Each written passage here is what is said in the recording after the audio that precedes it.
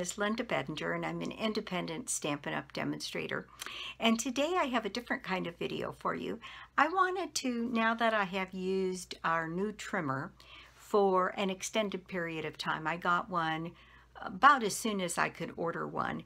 And I really wanted to go over the trimmer with you and the value, because I know in November it's available for customers.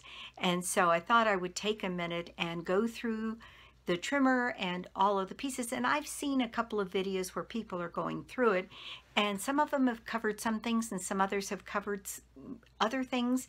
And so I'd like to kind of go through a comprehensive list with you about the new trimmer and why I like it. And I do like it, and I would tell you if I didn't. So let's just get started. Okay, so here is the trimmer.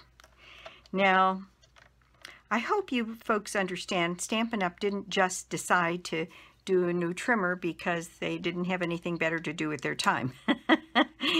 The problem was the manufacturer apparently decided that he didn't want to make the blades anymore, or they didn't want to make the blades anymore. So Stampin' Up! Was thrust into a situation where they really needed to retire that trimmer because they couldn't get blades for it, for us, and come up with a new scheme. So I'm going to set the trimmer this way on my board here so you can really see all of it from top to bottom. Now, just like the old trimmer, there are two blades, one for cutting, the dark one is for cutting, and one for scoring. Now, the big difference that I see on this, and I'm going to take this blade out so I can show you, and the way you remove your blade, right down here, there is a widening, just a little V in the channel that you cut right down here at the bottom. And that is the place that you can get your blade to, and then you can take it out and you can put it right back in at that same place. Very easy to do. You grab the handle and you pull it out or put it in. This is the old blade, and I'm going to turn that a couple of different ways in the light so you can see it. It's this tiny little blade mechanism right here, and I'll bring it up and hopefully you can see that. I'm going to turn it to the side so you can see the blade, and turn it this way so you can see it. Now this is the new blade, and you can see, if I can get it up here, how much bigger that blade is compared to the other blade. It is both a bigger blade piece here, and it is longer and much bigger. And I'll bring the other one up so you can see the difference. And I have them pointing at one another. This blade on this side is easily 3 times the size of this blade, and the mechanism itself is larger as well. I hope you can see that, and I'm trying to move it here in the camera a couple of different ways so that you really get a good comparison of how they're different. I'm going to turn them sideways so you can see the difference in the blades, and then turn them back up this way so you can see. This is the blade that came with my trimmer when I got my new trimmer, and I started using it right away, and I will tell you that it is cutting beautifully. And this trimmer will cut 2 pages of white cardstock, Whisper White, just as easily as it cuts one. And you don't need to, in the old trimmer you used to have to kind of push down and push, and on this one you just glide it across and it cuts, and it will cut 2 pieces of paper perfectly. Now I'm going to bring this up so you can see here on the old trimmer we would quite often get a lip. In fact, this piece of paper on this end was cut with the old trimmer, and I don't know if you can see that lip on there, but it's there, and maybe you can see it if I lay down part of it. It's definitely got an edge to it. Now this was cutting 2 pieces of paper on this edge here, and there is no lip. So from the standpoint of getting cleaner cuts, there is no question about that. The blade is more substantial, and like I said, I've been using this same blade since I got it about a month and a half ago, and it is still cutting absolutely pristinely. So as far as that was another thing that was very annoying about the old trimmer is the blade life. I cut a lot of paper for my card classes, for the videos, for swaps. I'm involved in all kinds of groups that do swaps, and so I am cutting constantly. And the old trimmer, I would go through about a blade a month, and I'm a month and a half, and this one is showing no signs of wear, none.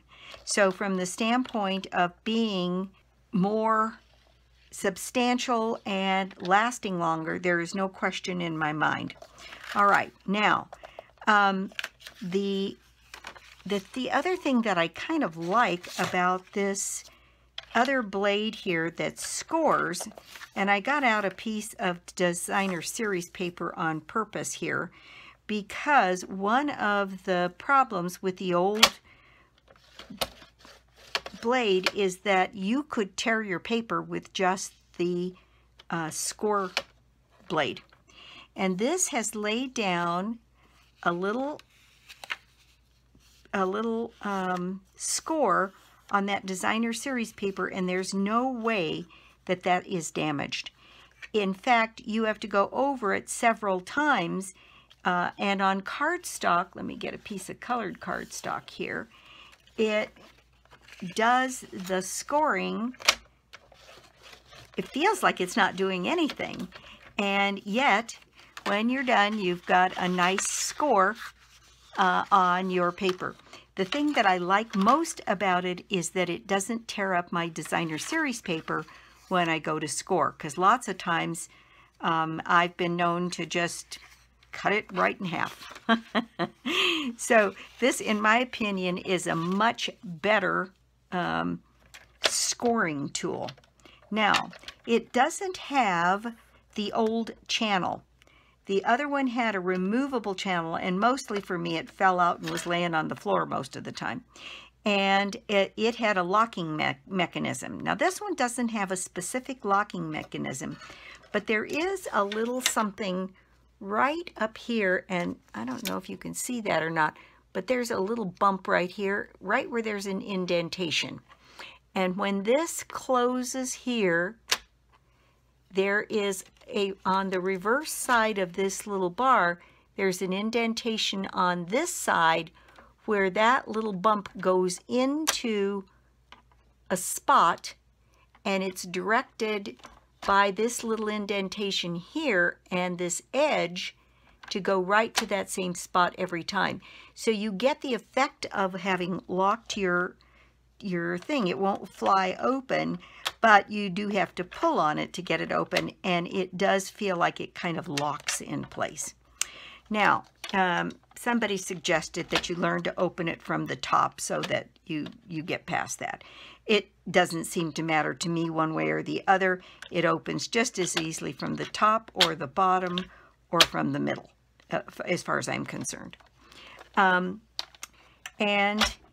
it has, that's different from the old machine, is that it has measurements. They both had measurements at the top and the bottom, but this one also has measurements in the middle, so that if you have a shorter piece of paper and you're trying to get a clean 1-inch strip, you can see exactly here in the middle on a shorter piece of paper where you are. And the grid lines help with that.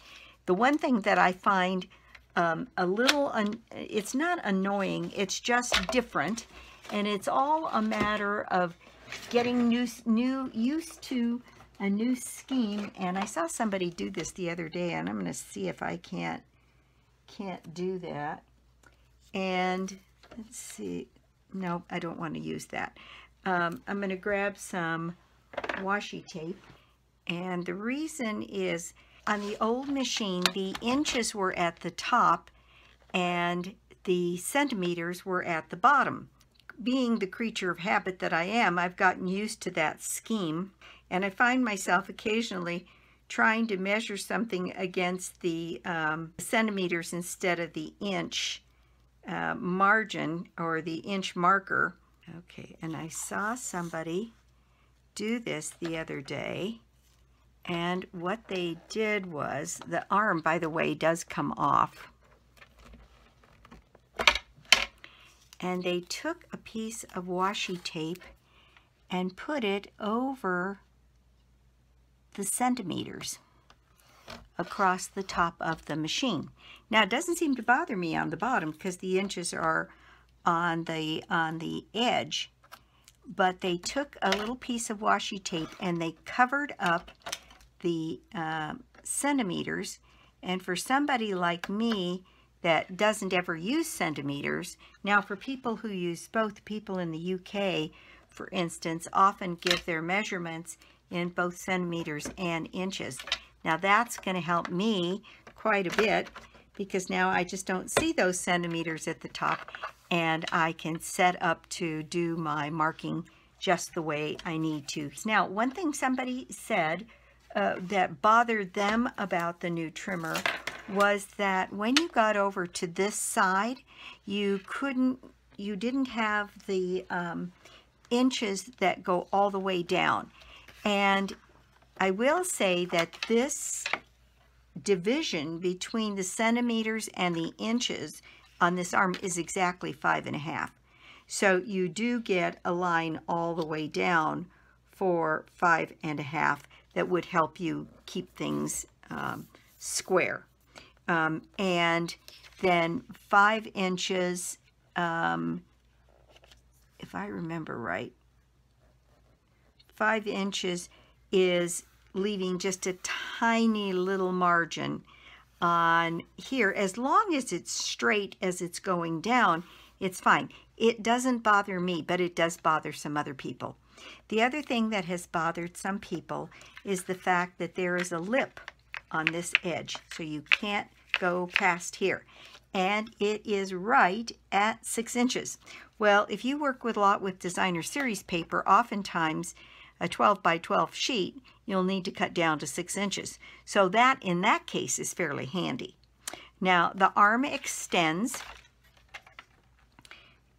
just the way the other one did, and it comes up and allows you to cut all the way up to 17 inches across here, and your cutting blade is over here so you can see where you are. And as long as you have a square edge at the top, that shouldn't be any part of a problem. Now this swings back down, and there is a little indentation right here on this end. Let's see if I can turn that up so you can see it right here, and that slides into this piece here. So that slides in there and is secured. Okay, this little thing up here at the top, for those of you that like to do have your board hanging, that will hang on your wall, which I think is pretty good.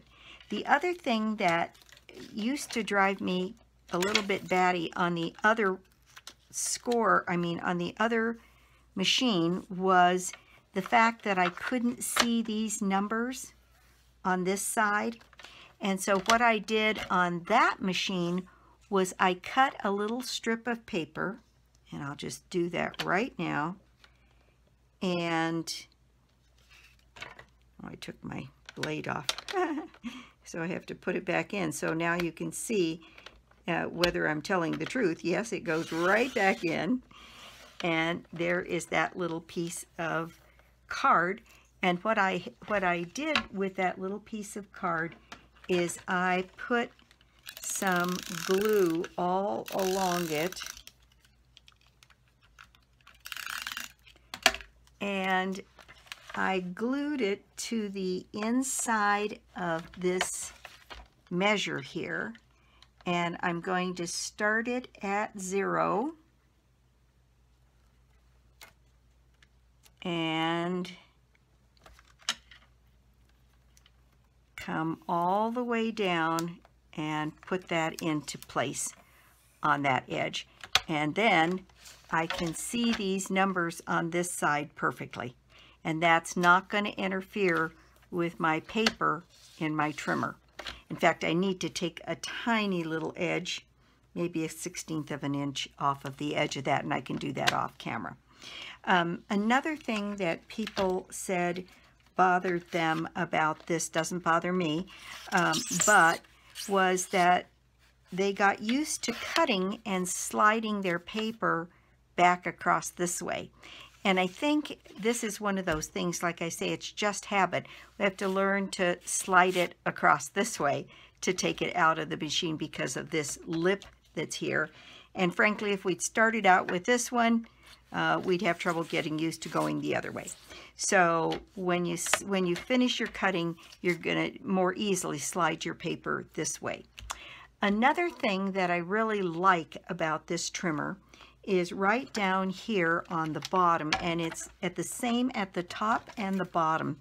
If I have a very small piece of paper, in the old trimmer I could never get it set close to the cutting blade because this was open and it was hard because they wanted to slide down across in here.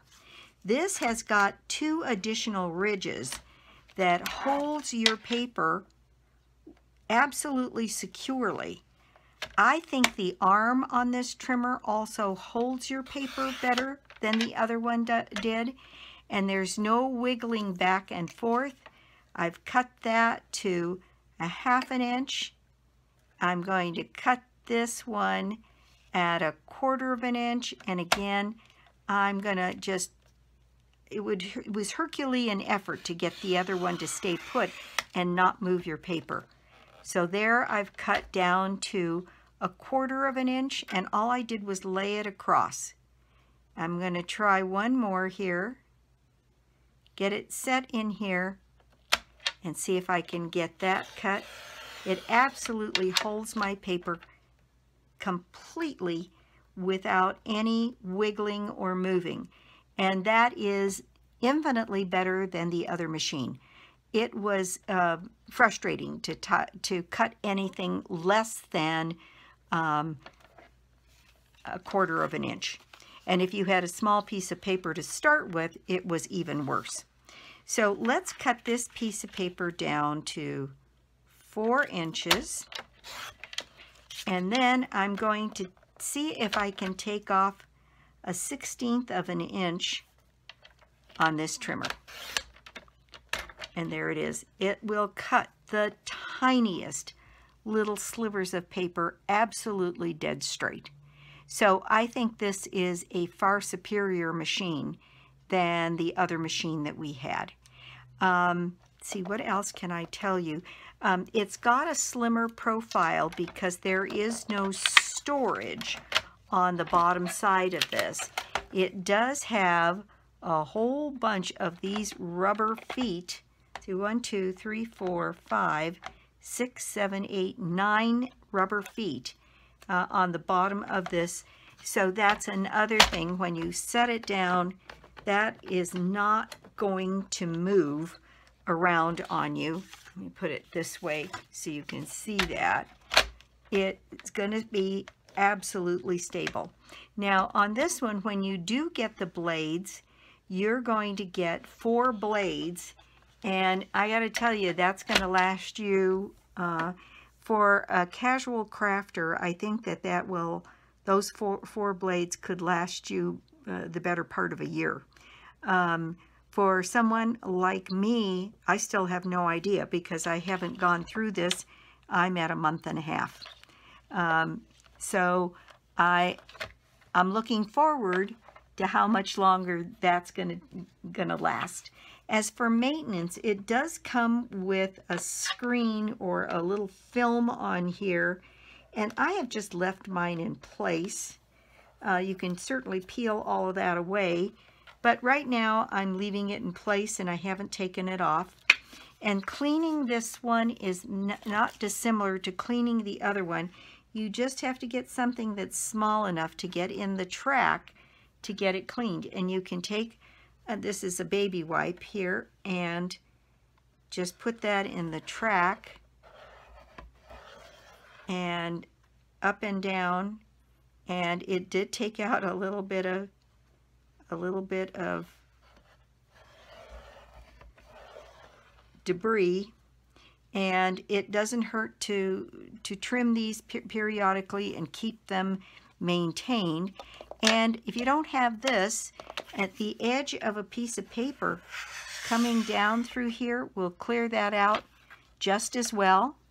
And I can see up here at the top, I'm going to have, yep, some stuff in there, and you can bring that just down the track to the end, and it's very easy to keep that track clean. So I would say that on the whole, I am very pleased with this trimmer.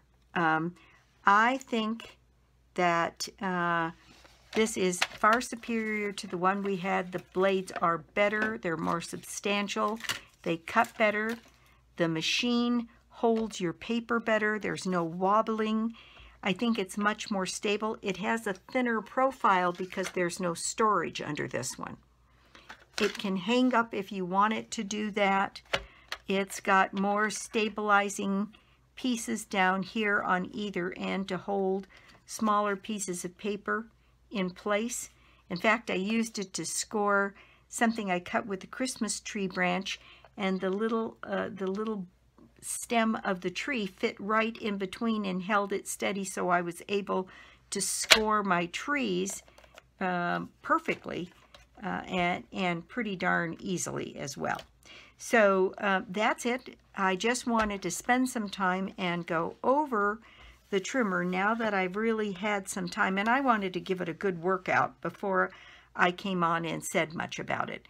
But I'm really pleased with it. I think it is a step up for us, and the beauty of it also is it's cheaper. So this machine is $25 and is available to customers, and then the new blades, the replacement blades, will be available right after the first of the year, but this blade is going to last you well beyond the first of the year. So again, that's it. I just wanted to come on and do my own review because, like I said, I've seen people do bits and pieces, but I wanted to do my spin on it because I have different kinds of things that I look for than maybe some others do. Now, this is November, and I'm probably on my way to on stage by now. And so I'm looking forward to doing swapping and getting lots of fun things to share with you when I come back. And I'll have my hands on some of the new material that'll be in the Occasions catalog, and maybe even some of the Celebration material. And I will be doing a paper share when I get back. I'll have the details up on my blog once I have my hands on the catalog and know what papers we're talking about. I'll have that up, and we'll be taking orders in probably late November. All right, that's it for me. Because it's November, my November prize draw is the Christmas Rose Bundle, the dies and the stamp set, and 1 package of paper. And all you need to do to be in my drawing is place an order on my website, albedinger.stampinup.net, or you can get to it through my blog, www.inkandingenuity.com. And we had a winner that had only been on my website once or twice. So this last month, Janine, and She's given me her order, and I have her stuff ordered and on its way.